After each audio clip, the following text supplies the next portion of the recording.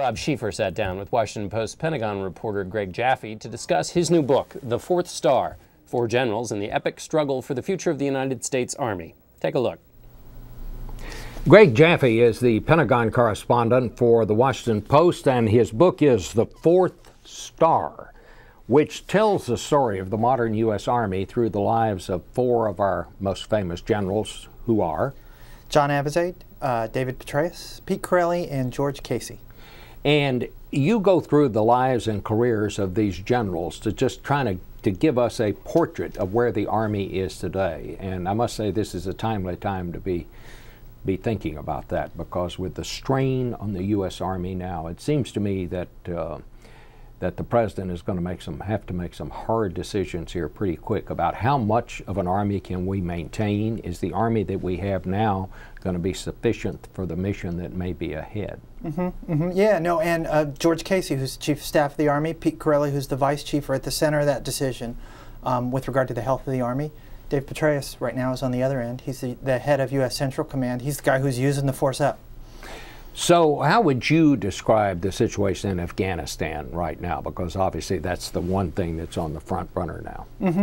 I mean, the big thing, I think the big question for the military is whether you can apply some of the lessons from Iraq, really hard lessons learned over the course of 7 or 8 years, and whether they apply to Afghanistan, particularly this notion that really took hold in Iraq, largely because of General Petraeus, of population-based counterinsurgency, the notion you can protect the people, and if you do that, then good things will follow. The question is whether that applies to a place like Afghanistan, which the people are a little harder to protect. They're not clustered in big cities. They're spread out in rural areas. It's a much more foreign culture. As foreign as Iraq was, Afghanistan may be an even more foreign culture. It's also a country that, it seems to me, we're trying to create a central government there, and it's been few and far between the central governments that we've had in Afghanistan over the centuries. Well, and one of the lessons that I think General Petraeus picks up and applies to Iraq, that now we're going to have to see if it works in Afghanistan, is that counterinsurgency is not about firepower, it's about governance and economics and politics and culture. So we succeeded in Iraq largely because we were able to build a government that, while far from perfect, is at least marginally sort of representative. Iraqis see as marginally representative. You're right, I think it's a much bigger challenge to do the same thing in Afghanistan, which doesn't have sort of a culture of central governance. And the other part is, and this hasn't been talked about all that much, but the thought occurs to me, if we do put 40,000 troops into Afghanistan, as General McChrystal, the commander on the ground, now wants to do, can we in fact afford that? I'm told that it's now $250,000 a troop to keep one troop on the ground in Afghanistan for a year.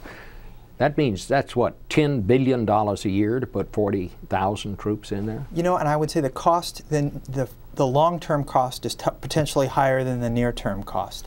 You know, what happens in Vietnam is the strain on the force there drives your sergeants and captains, you know, the guys who lead on the ground, out of the service. And it takes a good decade for the Army to rebound from that. And actually, the interesting part is the four guys we write about, they all joined the Army between 1970 and 74. They joined the Army at its absolute lowest. So all these four-stars who are now running the Army, worried about the thing that you just mentioned, you know, the strain on the force. You know, they know what it's like. They know what it's like to be in a broken Army, particularly General Casey. Colin Powell said the other day that when we talk about sending more troops to Afghanistan, he said, what we should be saying is talking about sending the same troops to Afghanistan. And he's talking about the strain on these soldiers, some of whom have now been deployed 3 times to Iraq, and you're talking about a 4th deployment. We're seeing this, the result of this in the numbers of these kids with the battle syndrome, post-battle stress, and all of that, plus the other stresses that are on them. Is our Army going to be able to survive this? You know, the one thing the Army has shown so far that's been surprising is that it's amazingly resilient. And I think you could almost argue that in some cases we get ourselves into trouble in Iraq by worrying a little bit too much about the strength of the force. I think General Casey in particular, he's reluctant. The whole time he's in Iraq as the senior commander there, I think he's trying to fight the war, and he's also trying to protect this Army that he sort of loves dearly. And the two really, the two at their heart are kind of contradictions, and I think it hinders his effectiveness. So there's an interesting tension. I mean, I think General Petraeus and General McChrystal, by their nature, have to be greedy. They have to ask for everything they need and more. And the folks back here have to worry about, General Casey and General Corelli have to worry about the health of this force. What is the thing that surprised you most as you did your research for this book? And what do you think is how would you evaluate our Army now at this point? You know, they're similar answers to both. I think the thing that surprised me most is we have this notion that four-star generals kind of fall from the sky fully formed. How these guys behave in Iraq is very much a byproduct of sort of the unique experiences they have growing up in the Army. Their ability to think unconventionally. For General Petraeus and General Corelli, both of them go to civilian graduate school.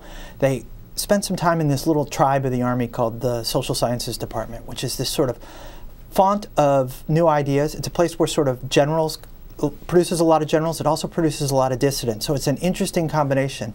These guys sort of grow up in there, and it allows them to see the fight in Iraq and to a certain extent in Afghanistan differently than their peers. That's one thing that's really surprised me. The other thing, in terms with regard to the state of our Army, which is similar, is I mean, if you look at the Army in 2009, I think this drove a lot of our thinking in the book. It's almost unrecognizable compared with the Army of 2003. How officers see the world and understand warfare has completely changed, largely as a result, I think, of generals like Petraeus and Corelli. You know, war's not about firepower anymore. It's not about tanks and guns. It's about politics, economics, governance, religion. Greg Jaffe. And the name of the book is The Four-Star Generals and the Epic Struggle for the Future of the United States Army. Fascinating. Thank you very much, Greg. Thanks very much.